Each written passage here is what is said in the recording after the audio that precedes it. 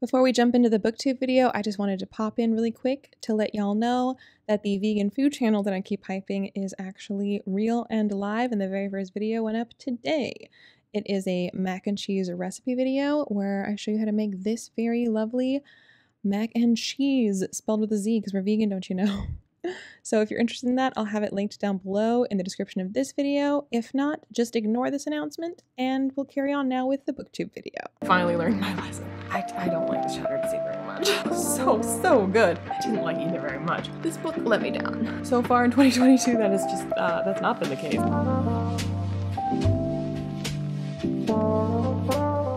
December wrap-up. Final wrap-up of 2021. I've been getting into the habit of saying 2022. Now I have to say 2021 again. Very briefly. But yeah, so I ended the year with an insane amount of books in 1 month.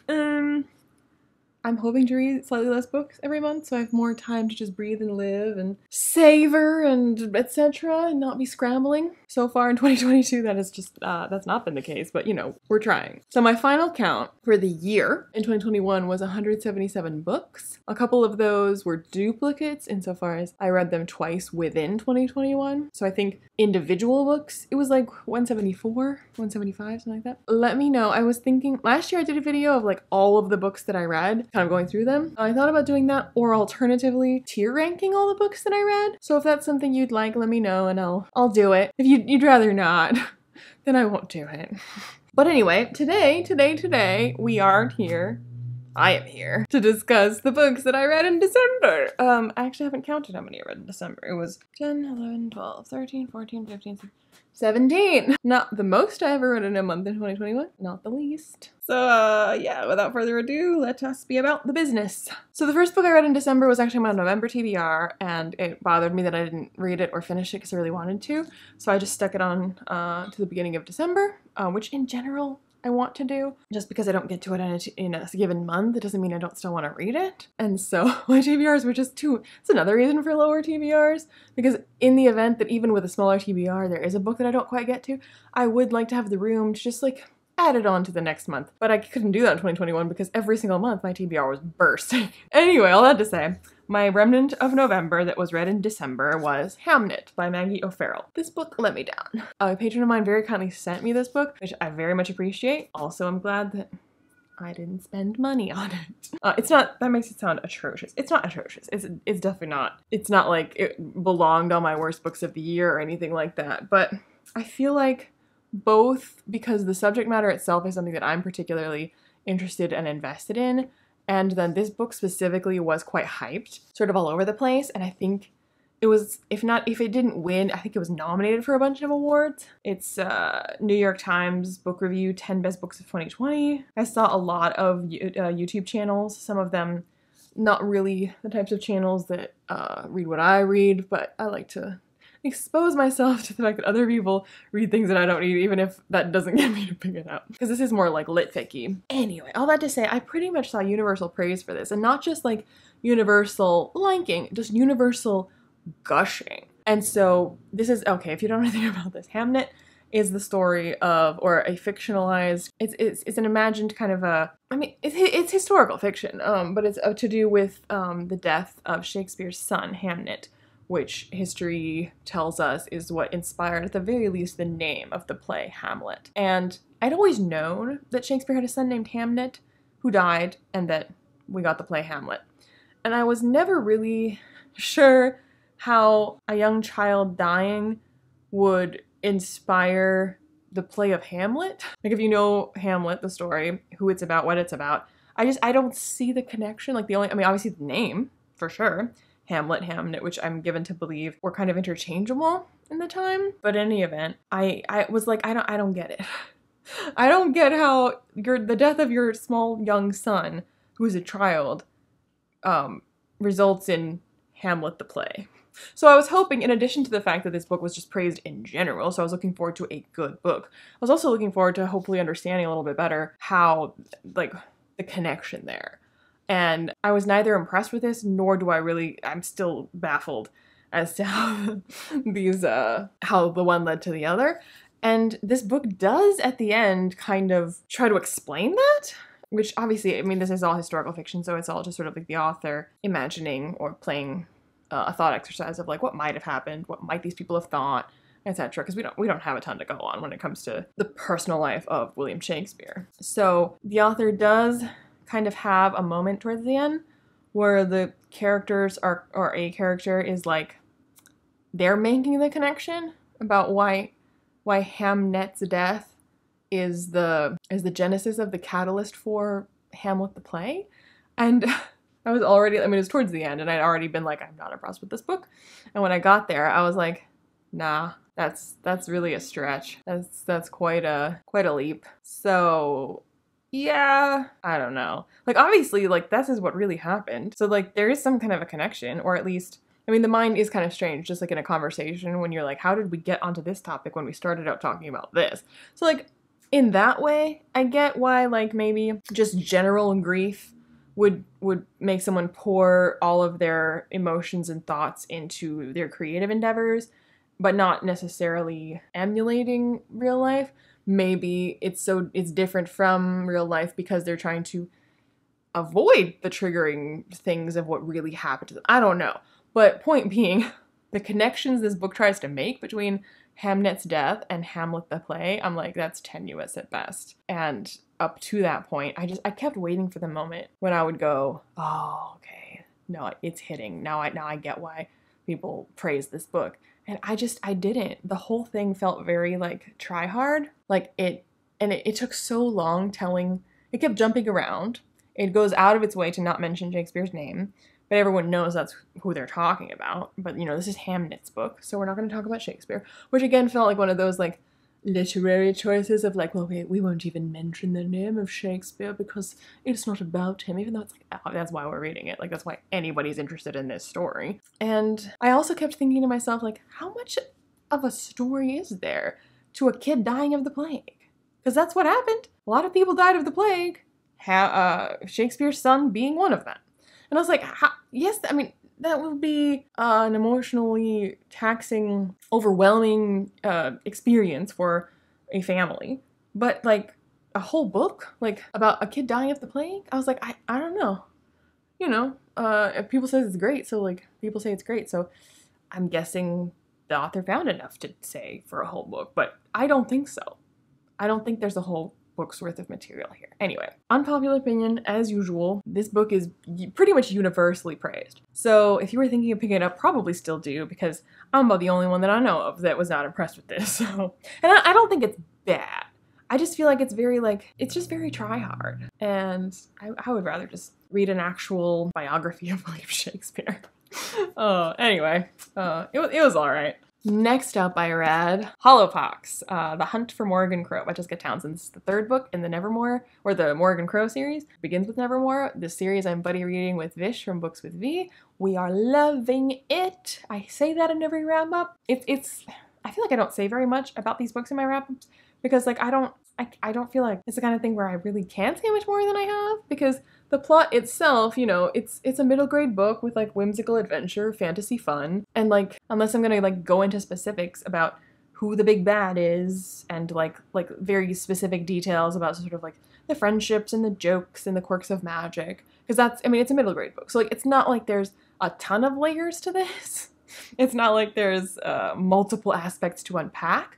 It's just absolutely perfect for what it is. Like, for a middle grade fantasy book that is for young children to begin to tackle some slightly tougher topics about people. And this one in particular kind of tackles discrimination, immigration, that kind of thing. And it does an amazing job of introducing those topics in a way that is comprehensible, palatable, and appropriate for the young audience that it's geared towards, and can still be enjoyed by adults. So I just find this author's writing and the characters and the world to be utterly charming and whimsical, perfect, age-appropriate fun, and that, again, as an adult, I can also enjoy. So I absolutely recommend this series. I cannot recommend it highly enough if you're looking for a whimsical, lovely, middle-grade story that either for your children or to enjoy with your children or to be an adult that has no children and just read it for shits and giggles. Anyway, Hollowpox, excellent, cannot wait for the fourth one, but I must wait like an entire year. Next up, I have a book that is part 2 of a duology that made my best book of the year, and that is A Radical Act of Free Magic by H.G. Perry. I read Declaration of the Rights of Magicians in November and knew immediately that I was going to be picking up Radical Act. I do think that the Declaration of Rights was a smidge better than Radical Act, but I gave both 5 stars. I think the way that it wraps up in this book, like I talked about this quite a bit, but if you don't know what I'm talking about or you didn't hear me talking about it, the Declaration of the Rights of Magicians and this book, what is the series called? The Shadow Histories. It's a retelling or a reimagined, an alternate history fantasy where it's the Age of Enlightenment, but retold or reimagined where there's magic. So it's about England and France and the colonies, but with magic. So you have characters from history.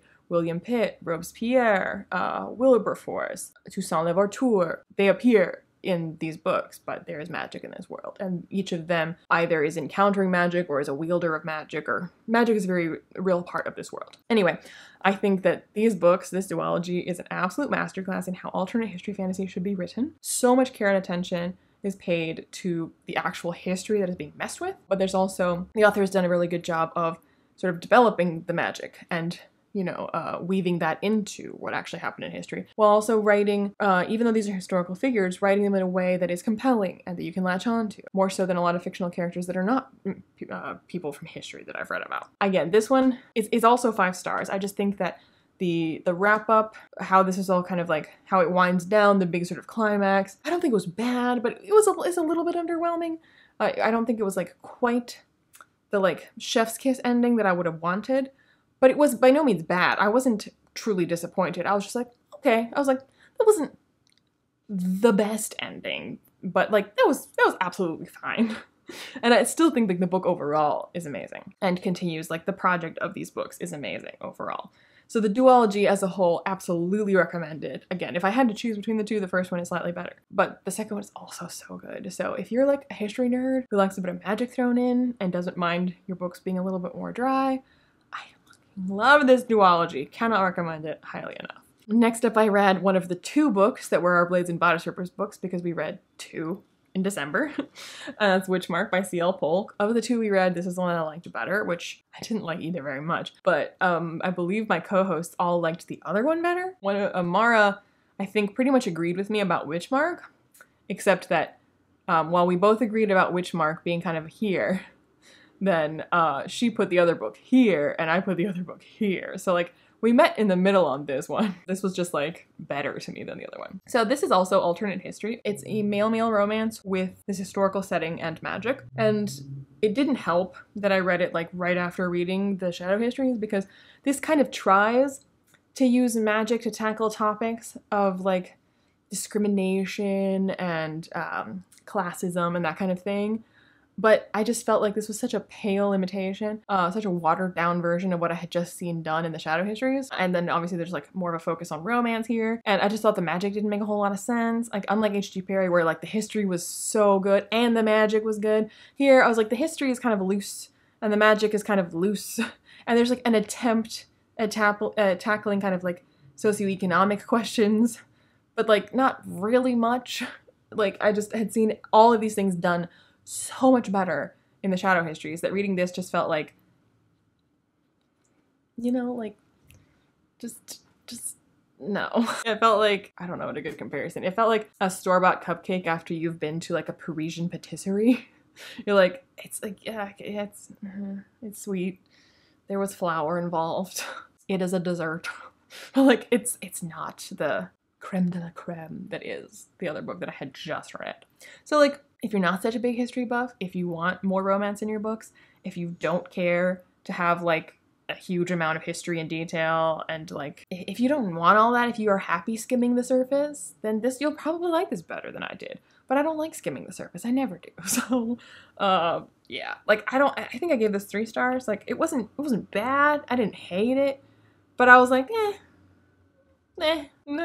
pretty forgettable. Next up, I read the bind-up called Heir of Navron, which is in fact a bind-up of 2 books. That's where they split. Books 5 and 6 in the Ryuria Revelations. They are Wintertide and Perseplicus. And this concludes the Ryeri Revelations, and then after that comes, well, chronologically it comes before, but in publication order what comes next is the Ryeri Chronicles, and then again chronologically it's further back, but in publication order is next is the Legends of the First Empire. I have all of those books. I feel like Ryeri Revelations, like I've been reading this series for like 3 years now, 4 years. So like it's not been like pressing.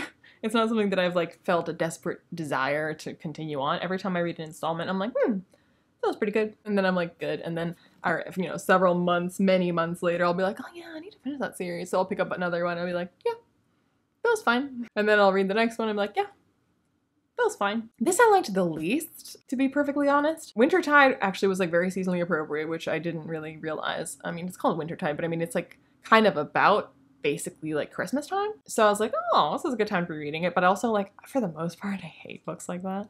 Like I also don't like romances, but like it's usually romances that are kind of like a Christmas romance. And I'm just like, ew, no, I don't like this. But like most books that are like, it feels like the holiday episode or something. So it's like kind of corny, kind of kitschy and cheesy. And it kind of felt like that. And as you can see, Wintertide is considerably shorter than Persepholicus because it kind of feels like the Christmas book. I mean, there's more going on, obviously, and it's developing the political situation. I mean, we're quite far into a series, so I can't say too much about it without being spoilery because this is books 5 and 6. But so book 6 concludes the Ryeri Revelation. So like the mysteries that have been present since the beginning of the series, the questions are finally answered. And the thing is, it's kind of hard to pin down what the difference is between an ending that you pretty much saw coming but feels satisfying because you feel like it was like really set up, and so like you're not disappointed because it didn't surprise you. It feels like you end this, yeah. I mean, like the end of Lord of the Rings, which actually like that's also in here. But the end of Lord of the Rings, like I don't feel disappointed that like, oh man, like Frodo like destroying the ring, saw that coming. Like, you're just like, well, yes, like that's where this was going, and it's satisfying seeing it come to that conclusion. But this book, or this series, I feel like it tries very hard to kind of like, to throw red herrings out there and to try to misdirect you, but not very well. But it's so obvious that the author desperately wants to misdirect you, or doesn't want you to guess the ending so that you will. I guess that's the difference. But like if you get the sense from a book that it wants to surprise you versus a book that is quite content to just tell you the conclusion of this story, and it is the conclusion that comes naturally after what you've been told so far, if that makes sense. Here, I was like, I've already guessed what this twist is, and you're really dragging out this, like, misdirect, even though, and, like, it's, like, watching the misdirect just go on and on and on, where I'm like, I know this is a misdirect. I know that, I already know this, and so we finally, like, and there it is, the big revelation that I already guessed. Woo. It just feels, yeah, so... and then it wasn't even something that I'm like, well, I guessed it, but I mean, it is pretty good. Like, I don't think it's that good of a revelation or a twist, or even that good. Like, I feel like there is so much effort put into trying to misdirect you that it honestly, like, hurts a little bit the logic and continuity of the story, because, like, some of it, I'm like, this doesn't really make sense for these characters to think and do the things they're doing. Like, they have to be really, they're such idiots to, like, not have guessed this. And then some of it is just too neat. Like, it comes together way too neatly, where not just, like, the big questions are answered, but, like, a bunch of little things are answered in a way that it feels very Disney, where I was like, okay, yeah, you did plant that and then pay it off, but in a way that's so contrived, where I'm like, okay, yeah, I see what you did there. Wow, I guess that did foreshadow that, which I'm being really vague, because, like, I can't really tell you what any of these things are, but it's the kind of thing where, like, someone says a mysterious and enigmatic thing that's unclear, and then the payoff for it later is, like, when you come to understand what that actually meant, and, like, okay, like, I guess it could mean that, and I guess that can be why they said that, but that's pretty stupid. That kind of thing, where, yeah, like, to set it up in this way where someone had to have been, like, really, like, why would they say it so unhelpfully with I guess with the hope and assumption that someday you would figure out what they meant in exactly the right context for it, and only in that context would you then look back on when they said that they must have meant this, and it's just very contrived. I'm sorry. I was very irritated with it. So yeah, the ending was just, it was very neat cookie cutter wrapping things up, and then after we've wrapped everything up, it faffs around for pages and pages and pages of just kind of like falling action and what the characters are gonna do now, and just, you know, what their lives are gonna be like. And I'm like, oh my god, I don't fucking care. Is this over yet? That said, I fully intend to read the Rayuria Chronicles, which each installment is a lot shorter, which gives me hope, because part of this, it just felt too long. It was also his first. He first wrote the Revelations, and I mean, most authors tend to get better with time. So I am excited to read the Rayuria Chronicles, which is kind of like a prequel series, which should be showing us more just kind of like the heisty adventures of Hadrian and Royce, which was kind of the best part of these books anyway. And we spent a great deal of time with this kind of like big world stuff, which was the part that I thought was the worst written. And so if the Rayuria Chronicles is more just kind of like adventure of the week, where it's like their heists and escapades, like I'm very much looking forward to that. And then Legends of the First Empire is so way back in the day. It's like a totally different project. And I know Jashana adores that series. And all of the beautiful hardcovers that I own are so pretty that like I'm determined to like it. I will do a great deal of convincing myself that I like it until I give in and admit that I don't, if I don't. By which I mean like, it will be receiving the benefit of every doubt that I can possibly throw at it. But yeah, the ending of Rayuria Revelations left a lot to be desired, in my humble opinion. Next up I read The Burning God by R.F. Kuang. And I've become aware that this book is extremely polarizing, and that a ton of people love the Dragon Republic and hate the Burning God, or they love the Burning God and they hated the Dragon Republic. And I don't understand why anyone would feel vastly differently about these two books. I feel exactly the same way about both of them, which is to say, it's fine. Like, I gave it 4 stars, which is quite high, and I gave 4 stars to Dragon Republic, and I'm pretty sure I gave 4 stars to the Poppy War, because of the reason, I feel like the exact same thing that I had to say about Dragon Republic in my wrap-up is what I have to say about The Burning God. Is that the project of this, of taking the parts of history and the parts of the world that R.F. Kuang is drawing inspiration from and retelling it in this way with magic and gender being a component, like, I think the project of it is a good project, and I think the execution of it is thorough. But I just feel like the writing itself, the characters are very one note, the whole thing is just kind of very bleak all the time. It's not written in a way that for me is all that compelling for that reason, because I'm not really latching onto these characters. And again, I don't mind reading about bad people. In fact, I prefer it. So it's not like, oh, you know, Rin's too unlikable. It's not that she's unlikable. She's just boring to me, because all Rin is about is she's kind of like Tao from the, what's it called? Rage of Dragons. She's nothing like Tao, but insofar as like Tao is just kind of like one-track mind, that's it. And I'm just like, that's boring to read about. Same with Rin. One-track mind, it's boring to read about. And the whole thing is about Rin. And that being said, the characters around Rin, they might have slightly different priorities and different interests and different goals and motivations than Rin, but they are also very kind of like one track with what they are each doing. And that's just not that interesting to me to read about. Like, it's not bad. It doesn't read like, they're not caricatures, but there isn't like a great deal of nuance to unpack with either Rin or any of the side characters or any of their interactions and dynamics. It's very kind of just exactly what you expect the whole time. And there, like towards the end, it does get a bit interesting, but in a way that is utterly predictable, and again in that way of like, I feel like you want me to be surprised by this, and I'm not surprised by this. I don't think that it's bad. I think the way you've written things, you've led me to assume that this is very much possible. But it's just written in a way where like, I feel like I'm expected to feel shocked. And I can't get it up.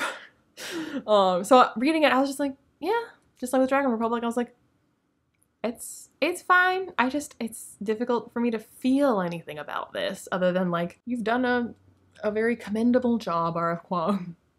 But I feel nothing. So yeah, I would love to love this, but I just can't manage that for the aforementioned reasons. So I don't understand why anyone feels vastly differently about Dragon Republic and Burning God, but I don't know. Apparently they do, so. Next up, I read a book that would have gone on my worst books of the year had I read it before I filmed that. I don't know which one it would have bumped off the list, or maybe it would have been a list of 11, I don't know. But Portrait of a Scotsman by E.B. Dunmore, that's it, no more. I keep getting these books from Book of the Month by E.B. Dunmore, and I have liked each one less. So that's no more. I've finally learned my lesson.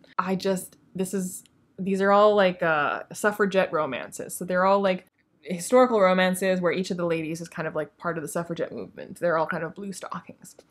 And the first book, I thought, that one I enjoyed at the beginning. I didn't think it was amazing, but I was like having a good time because I thought the banter was pretty good. It was kind of cute and kind of funny. And then there was this like horrible questionable consent.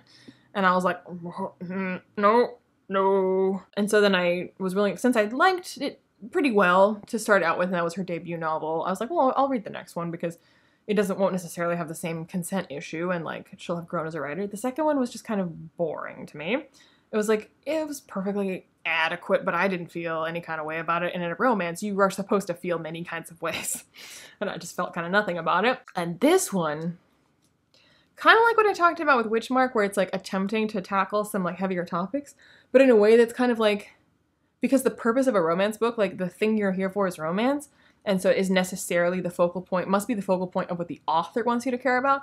That's the thing that has to be kind of like driving the tension and driving the stakes and the climax. Except then you're trying to use some much more serious things about like socioeconomic disadvantages and problems, etc. as your backdrop. And so they necessarily have to take a back seat to the much pettier concerns of the romance, which just feels weird and almost insulting to those topics, where I'm like I guess credit goes to you for wanting to tackle those topics, but I'm just like, this isn't the time or place, because to actually address those things in a meaningful way, you would have to make them more important, and they would necessarily overshadow and overtake any kind of like petty concerns of romance, or it would turn into a much more serious, dramatic, possibly tragic story, in which case it cannot be shelved in romance because romance has to have a happy ending. That's like part of the deal. And so like I feel like this is just not the place to do it. I don't know. Maybe you could, but this isn't it, because it makes it feel like it's worse. You know what I mean? Like every historical romance is definitely going to be kind of waving away and kind of glossing over some of the uglier sides of this historical time period, because you're not going to have fun with like an escapist little romance if you actually depict the time period the way that it really was and the way that people's lives really are. No one wants this. And so by bringing in these more serious topics, it's like you're pulling the curtain back from our fun little show to be like, oh, but it's, you know, it's actually like really ugly back there, but we're not really going to talk about it. We're going to focus on this like fluffy romance. And you're like, but I can't enjoy this when you're showing me that and then being like, but also like that's not as important as the romance. And then the romance itself was terrible. We were back to having not so much consent issues, like not specifically consent, but just like a problematic romance again, where I was like, it's very hard to root for this because like it's kind of reprehensible, the behavior, particularly of the male lead, where I'm like, that's not okay. And then the book tries to address that in a very last minute, like 11th hour kind of climactic twist, where it's like too little too late, especially after like socioeconomic things and how those were handled. And then this like too little too late addressing of the major tension of the romance, where I'm like, what? And the biggest red flag of them all is how often this book references Wuthering Heights as idealized romance. And any author that either I am aware of because they have spoken about this themselves, or it literally writes it into the text, that it is referring to Wuthering Heights as an ideal romance, I'm like, no, I thought, no. Wuthering Heights, classic book, excellent book, can be referenced, can be quoted, it's good literature. But when it's referred to as like, that's how a romance should be, isn't that romantic? Or like having the romantic leads kind of like either identify parallels or seek to draw parallels between their lives positively between themselves and Heathcliff and Cathy, I'm like unless it's a story about fucked up people being fucked up and you're meant to think it's fucked up, this is a story about like a romance you're meant to root for that you think is great, and it's meant to like you're meant to see a parallel between Wuthering Heights and it, like, no. So yeah, Evie Dunmore, I don't think she's the one for me for all those reasons. Next up, I read the fifth and final book in the Chronicles of Prydain, The High King by Lloyd Alexander. And this is probably my least favorite. I still really liked it, and I still really like the Chronicles of Prydain. I felt slightly about this the way that I felt about Perseplicus in the Rarea Revelations, but not nearly as bad because this doesn't go out of its way to kind of misdirect. This very much is at all times kind of more that Lord of the Rings style where like this is very classic kind of fantasy logic, fairy tale logic, you know, it's a hero's quest and, you know, the hero will prevail and the hero will learn lessons and the hero's companions will learn lessons and like it's very traditional in that sense. And so having the end be quite traditional is also neither unexpected nor unearned. Like this is what we're kind of set up to expect. But the end just felt a little bit too neat and predictable. And I can't really put a finger on why. Because, again, something like Lord of the Rings, I'm like, yeah, like that's exactly where that was going all along, and it went there, and yeah. This, I don't know. The way it wrapped up, it just felt a little bit too neat. That's really the only word I can use for it. I still give it 4 stars. I still think it's really good. And again, it's appropriate for it to be a neat ending. It was just too neat. I don't know how else to say it, and I don't really know how to adequately explain, even if I was to go into spoilers, how it could have done things differently to better satisfy me. I don't know. I just know that that's how I felt when I got to the end, where I was like, okay, yeah, like that's a bit neat. So yeah, I mean, again, still really like the Chronicles of Bernay. Absolutely recommend. And the journey was apparently a little bit better than the destination. A little Way of Kings Easter egg there for you. But yeah, still worthy of reading, still a fun time, still a lovely little world to be in, still wonderful quirky characters, just a bit cookie cutter and a bit saccharine is also my problem with it, not with the ending. Anyway, still good. Definitely still good. Next up I read A Marvelous Light by Freya Marski. This is the other Blades and Bodice Rippers book club pick, which, as I already alluded to, I disliked quite strongly. This was a mess. This was sort of pitched as being Jonathan Strange and Mr. Norrell meets Red, White, and Royal Blue because it is a historical fiction book with romance and with magic. So it is definitely a straight up romance. I mean, it does have magic in it, but the comparison to Jonathan Strange and Mr. Norrell led me to believe that it would be more straddling that line between romance and fiction, where obviously there's going to be a strong romantic current, but that it won't be a romance novel. And it's published by Tor.com, not by a romance imprint. But this is a romance book, which if I had known that, I wouldn't have been excited for it, suggested it, or hyped it, or encouraged the ladies to choose it to read. I thought it'd be good because I thought it would have romance in it. So they'd like that. And I could be fine with that. But that wouldn't be the whole point of the book. And that is the whole point of the book. And then I didn't like either of the romantic leads, and I didn't like them individually, and I didn't think they had very good chemistry. The magic was a shit show. I was so angry with the magic system because it made no sense, and it kept trying to make extra sense. It went out of its way to explain itself to you to the point where I was like, you're making it worse, stop digging the hole. And I just was so frustrated the entire time. And then the historicalness of it was often wrong. Like the prose was bad because there was often sentences where I was like, that's incorrect. That sentence is no. That's no. So I was just pretty deeply aggravated by this the entire time. And there was like no part of it where I was like, but at least this. There was no at least anything. The whole thing, I was just like, I cannot wait for this to be over. So yeah, that's a real quick note from me. But if you want to see more glowing opinions, everybody else in Blades and Bodice Rippers really liked this and liked it. They liked both, and they liked this way more than Witchmark. I don't claim to understand. But if you want to see us talk about it, I'll leave a link down below, the live show where we chatted about it, and they all liked it and I hated it per the usual. Next up I read The Clockwork Sparrow by Catherine Woodfine. This is a middle grade mystery. This is a middle grade series of mysteries that are set in sort of like the OG glamorous department store of Edwardian England. And it was so cute.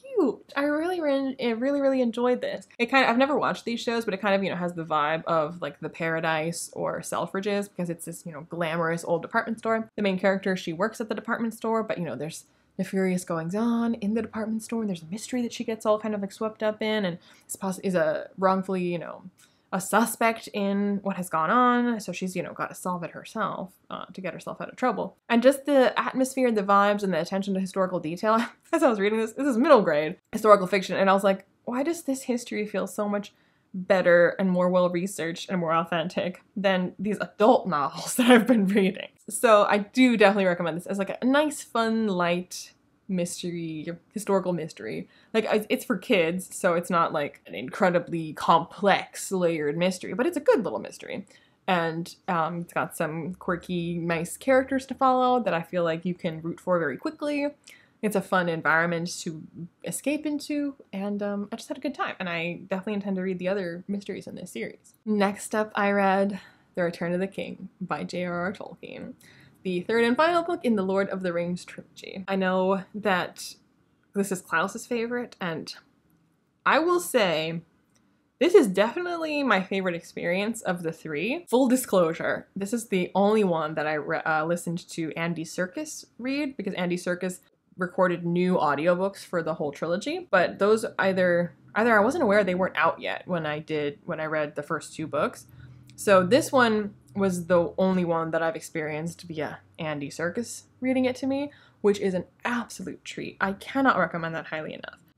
But that being said, I'm not entirely confident that I don't feel like I can tell if I would think this was my favorite if Andy Serkis hadn't read it for me. Like, I don't know if that's the difference, you know, if that makes sense. Like, maybe if I went back and listened to Andy Serkis reading the first two, I'd be like, oh, they're all just as good as Return of the King. It's really just Andy Serkis reading it that makes it amazing. Or it's Return of the King is my favorite, and Andy Serkis is just like a great way to experience it. I honestly cannot tell. I think that at the very least, I would like this like just as much, maybe slightly more than the first two, if it wasn't for the Andy Serkis variable. But Andy Serkis reading The Return of the King was, I mean, I was excited for it and I figured it would be good, but oh my god, it was so good. He was born for this. I mean, I fully intend to go back and listen to Andy Serkis reading Fellowship and Two Towers and also The Hobbit, because, you know, may as well. So good. Yeah, so if you're looking to reread it or you read it for the first time and you're into audio, even if you're not into audio, you will be into audio if you listen to Andy Serkis. It's impossible not to. And there were multiple times when I was listening to it that I teared up, and it was great. 5 out of 5 stars, no question about it. Again, in part, some of that credit might go to Andy Serkis and not J.R.R. Tolkien, but I had an absolutely amazing time reading this. It was beautiful, it was emotional, it was chef's kiss. And like, I'm really kind of relieved, because having read the first two, I was like, I am a huge fan of like Lord of the Rings, but if I'm honest, a lot of it is that I'm a huge fan of the movies, and that I've been enjoying the books, but it's the movies that have my whole heart. And reading The Return of the King, or listening to Andy Serkis read The Return of the King, I was like, oh, now I don't feel like a fake fan anymore, because The Return of the King as a book, as read by Andy Serkis, I am here for it, blown away, ready to hype it. So, again, I don't know how much credit is to Andy Serkis, but I loved this, and I love that I love this, and yeah.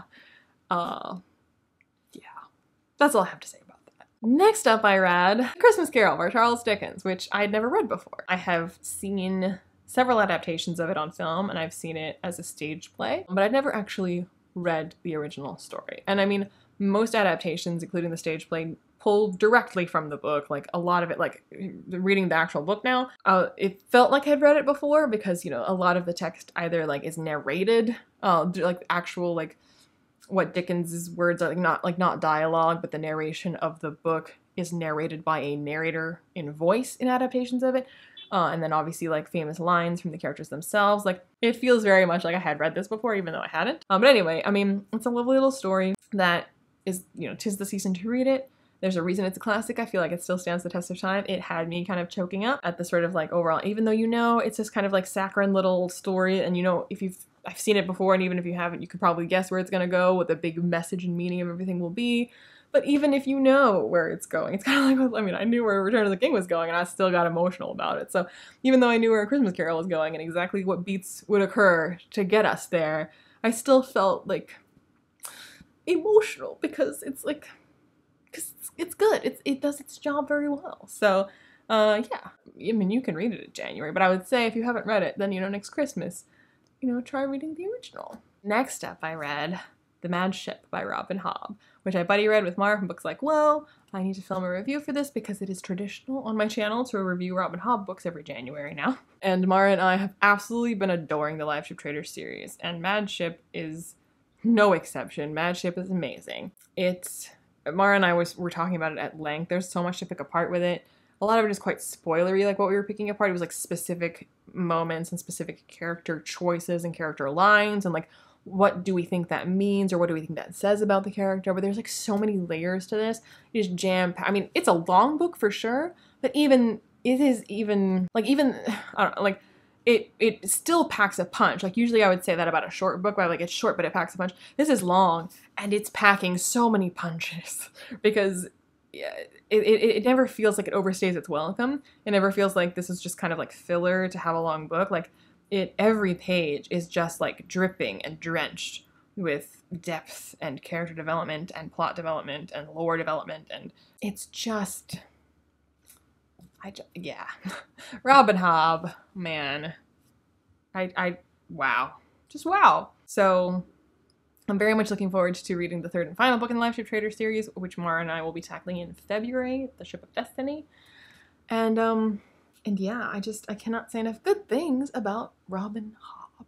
Next up, I read A Storm of Swords by George R.R. Martin, which is the third book in the Song of Ice and Fire series, as myself, Alex from Alex Nieves, and Jimmy from the Fantasy Network are hosting a read-along for the Song of Ice and Fire. So we talked about A Storm of Swords on Jimmy's channel, where we were joined by special guest, Jim R.R. Martin, full beard and overalls. So if you didn't catch that live, the replay of it is available on Jimmy's channel. Storm of Swords, man. There were so many things in this book that all of us were like, oh my god, yeah, that happens in this book too, and that, and that, and that. Oh my god, everything that you think of about Game of Thrones and about A Song of Ice and Fire, all the iconic moments nearly. Not all, but nearly all the iconic moments are in Storm of Swords. Like, talk about packing a punch. Oh my goodness. This is also the first book that you finally get for chapters from Jamie's perspective, and he's my favorite character. So, like, reading this book, I'm like, Jamie, yes, it's time. So I feel like that automatically elevates this book in my estimation because like we finally get Jamie some quality time with him. He's such a fascinating character. Yeah. Yeah, this is what a ride. I believe this is Jimmy's favorite book of all time. And I mean, I could safely say this is my favorite book in the Song of Ice and Fire. Perhaps Winds of Winter will dethrone it, but you know, we'll see when we get there. But yeah, it's been, again, an amazing experience rereading these books. I feel like the room that has been given to breathe kind of between having read the books ages ago, having seen the show quite some time now ago, and now coming back to the books, kind of having had a little bit more room to breathe and kind of like set aside and rest those kind of hot emotions about the show, etc. To kind of come back to this and be like, okay, well, kind of like, let's see where this all started, and like, you know what? It's really, really good. And it's the kind of books that really do reward a reread. They're not the kind of books where like, well, you can't really understand it until you reread it, because I hate those kind of books.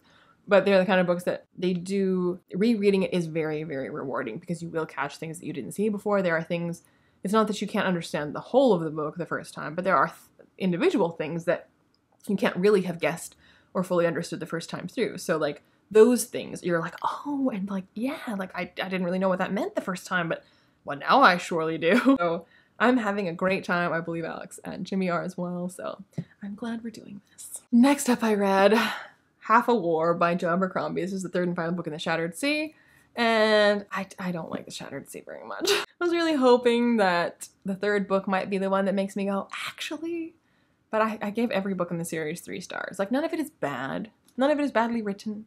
None of it is badly executed. It's just completely adequate. And which is so painful to me when it's from Joe Abercrombie, because I expect great things. And there are so many things in these books that I just feel like are the seeds for a truly great story that Joe Abercrombie, had he chosen to not pull his punches and to truly flesh out, like I think it was that this is YA, or that he was gearing this towards a YA audience, that made him think that he had to really simplify and strip things down and make things, it's still dark and violent, but like a lot less so. And I feel like he didn't just make it less violent, he just made everybody more boring. And I was like, you can still have intricate, interesting characters. Like, you can still do that. And the one character that I feel like did get progressively more interesting with each book was Yarvi. he's the main character in the first book, and then the second and third books, they each kind of follow different protagonists in the same world with following up on the events of the previous book, but now centering different people. And Yarby's always around in these books. He just becomes so much more interesting and enigmatic as a character, kind of like off, not even to the side. He's still a prominent character, but he's not the POV character, not the main character. And I did enjoy watching him grow as a character and become more interesting as we went on. But it was like the only part of it. It wasn't like in any other Abercrombie book, Yarby would be like the most forgettable one. Here, he was the most interesting one, which is just like, it's very disappointing. So if you're interested in reading the Shattered Sleeve, I wouldn't say like don't read it, but like don't start here if you've heard a lot of things about Abercrombie. This is not the Abercrombie that you've heard about. This is fine. It's fine. It's certainly better than a lot of YA that I've read, but it's nowhere near as good as the other Abercrombie that I've read. Second to last, I read The Bear and the Nightingale, reread The Bear and the Nightingale by Catherine Arden, because it was both the buddy read for me and my patrons, and also Evie is hosting a read-along for these books. So this time I did it on audio, which 0 out of 10 do not recommend. I had read it twice before as a physical book, so my 5-star love for it was locked in. Had I not already read it before and read it twice before, this audiobook would very easily have convinced me that I hate this book. Don't listen to the audiobook. If you love the audiobook, I'm sorry. You're wrong. It's bad. But the book itself, like I was able to, because I was familiar enough with it, having read it before, that I could kind of like get my brain, just try to ignore the narrator and just kind of like get back to my memories of the story and replace her interpretation with like the real core of it. And like I feel like the beauty of the writing is utterly lost when the narrator is reading it. It's insane how bad she can make such a good book sound. But this is an amazing book. I love it so much. It's one of my favorite in the series is Girl in the Tower, but the first one is also 5 out of 5 stars and a really good start to the series. I actually just had my chat with my patrons about it today. All of us were kind of gushing about it and all the things it did so right and so well and so much better than so many other books we've seen attempt these things and execute them badly. It is so lush and atmospheric and brimming with folklore and vibes, and it's so good. It's so good. And last, I read Master of Jinn by P. J. Clark. This was the book that my patrons chose for me to vlog and review for them, and I was quite disappointed with this. I talked about it at length, obviously, in that vlog. Suffice to say, I just feel like this was executed very sloppily. That was like the main thing I kept saying over and over. There was other problems I had with it, but the main thing I kept saying was like, this just feels very sloppy and feels very rushed and careless. There's a lot of mistakes in the prose. There's a lot of mistakes in like choice of words. It feels very try hard about things. It's very rushed. The kind of misdirects it tries to do with the mystery are, again, sloppy. And so I really wanted to love this book and this world, but I just feel like the author kind of like doesn't let you marinate in any of it. Doesn't let you marinate in the characters, in the world, in the lore, in the mystery. It keeps rushing from thing to thing to thing. And honestly, this book reads like a video game, which is not a compliment. So yeah, I was very, very let down by it. The concept is cool. There were parts, like individual moments in it where I was like, I'm kind of enjoying that. That was kind of fun. That was kind of interesting. But overall, I just feel like, yeah, I feel like the concept is cool, and if this was like a first draft, I'd be like, you've got something here, but you really need to work on it. But as a final product, no. So those are all the books that I read in December. Let me know in the comments down below your thoughts and feelings about my thoughts and feelings. Whatever you want to let me know. I post videos on Saturdays, other random times as well, but definitely Saturdays, so like and subscribe. Join my Patreon if you feel so inclined. And I'll see you when I see you. Bye.